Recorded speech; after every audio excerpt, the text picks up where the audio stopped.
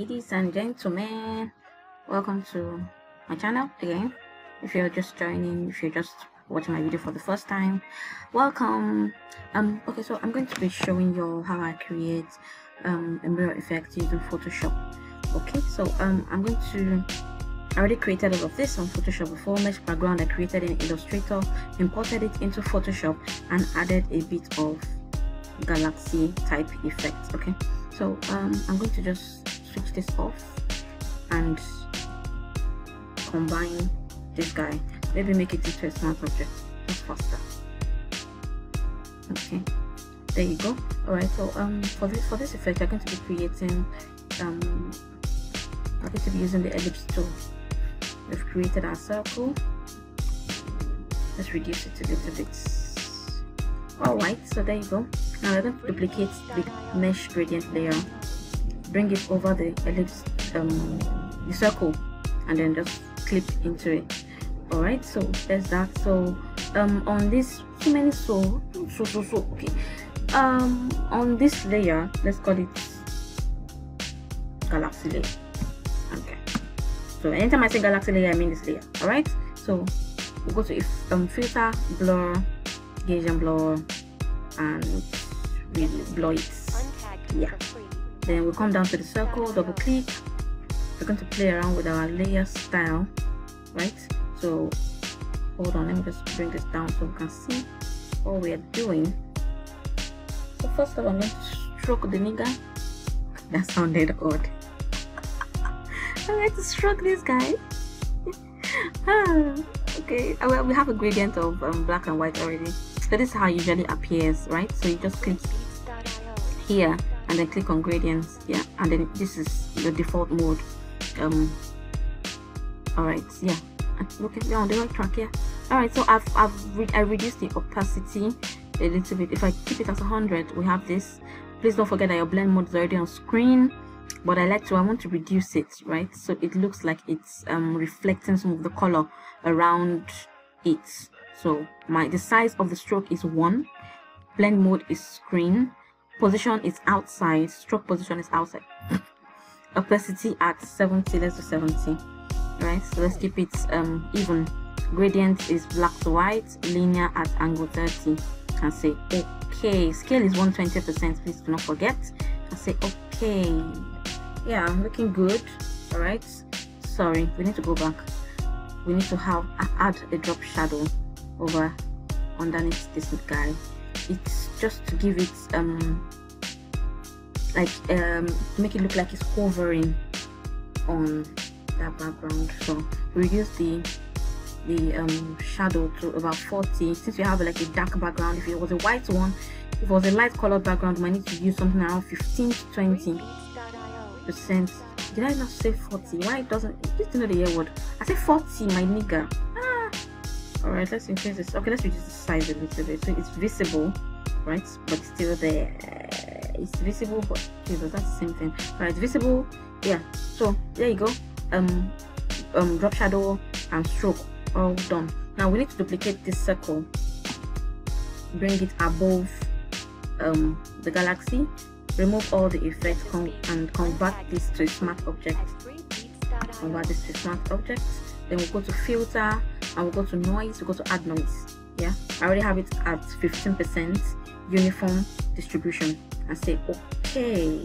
All right, so I like to convert it to smart object. You don't necessarily need to, but I like to convert it to smart object again, and then just go to my blend mode and say screen. Once I have that on screen, I reduce the opacity to about 10%. So if you so this is not reflecting. All right, it's not reflecting. I usually work with lighter background, so I don't know. Let's use multiple, right? It says 0. There you go. You can see it. Can you see what I'm doing? So this is basically your mirror effect. You can decide to reduce the gradient, the blur. If this is not visible enough, you can decide to reduce the blur. Now, disclaimer, yeah, if you want to add text to this background and you want it to reflect on that beneath this mirror, you need to include it here on your galaxy background. Let me show you what I mean. So let's say we are adding this. Yeah, this is already looking nice, right? Let's say we're adding this to the background. Yeah, so we need to bring it down here, right?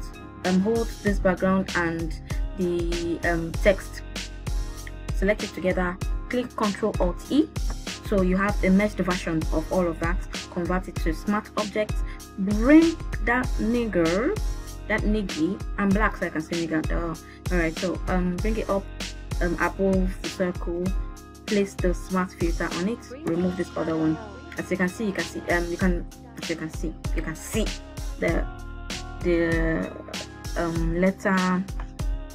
the letters beneath it. All right, so if this is not coming up properly, we just need to reduce this guy, right? So let's do 5. I think 5 should be okay. Now this is your, we need to link this layer, so when we move it, we move it together. All right, so this is your mirror. As you can see, it's looking pretty, it's looking beautiful. Okay, so let me add a little bit of something on it. All right, so what I did here, I saw that it was looking a little bit too dark, right? So it's not showing the way I'd like it to. So you can either leave it this way if you prefer, or you can add a gradient overlay of white to transparent background, right? White to transparent. So if you come down here, like you have this stop at 100% opacity, and you have this stop at 0% opacity. So this is white and this is white. And then you say, okay, you reduce the opacity to 10 of the opacity of the gradient itself to 10%, linear -119 angle. Yeah, meaning that it's coming from here like this. So this is white to transparent, and then just hit OK. So this is the kind of circle that I like. Yeah, I feel like this does it for me. All right, so this is my mirror, this kind of mirror that I like, right? So this is one method. Okay, all right, so let's delete all of this and start all over again for the other one. What's this? Oh, that's our right. So for the second method, yeah, this is quite different. Let's do the Ctrl Alt E, merging this background on a new layer and converting it to a smart object, right? So beneath that, we can create our shape, whatever shape you want, you're free to use, right? So I want my shape to be rounded, rectangle. Yeah, so there it is. All right, so bring it beneath. Let's name this guy Galaxy. Let's do it that way. So click into this rounded rectangle, come down to Galaxy layer, go up to filter, go to filter gallery, and here you see glass, where the G's are glass, and then you have this effect on it. Let's click OK. Hold on, let me bring this into focus. Yeah. All right, so this is the effect you have on it.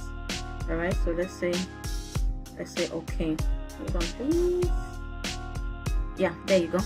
So we say OK, and then if you look closely, you see what I'm moving now is the rectangle, right? So that's that. We need to add our layer styles, which is stroke. Beautiful. We are using the same thing we used for the other one. Size at 1 pixel. Position of the stroke is outside. Blend mode screen. Opacity at 70%. Gradient of the stroke as white to black. Yeah. So there's that. We need to add a drop shadow. This automatically just picks the drop shadow that I already had before, and then you add gradient to it and say okay. So basically what you had for the first one is what you do here, right? So now what you need to do next is okay, so I think this already looks good. It already has that texture to it, that glass texture to it. So you can, like I mentioned earlier, you can decide to use or not use the gradient overlay depending on what it is you're trying to do, right? I like to add the gradient over it. So yeah, so those are the two ways you can actually create your mirror effect. You can either use Gaussian blur, or you can use the filter gallery. So I think that brings us basically to the end of this tutorial. So thanks for watching, guys. I post content like this periodically, so please subscribe to my channel, like my content, follow me on social media, and I'll see you in my next video. Bye bye bye bye bye.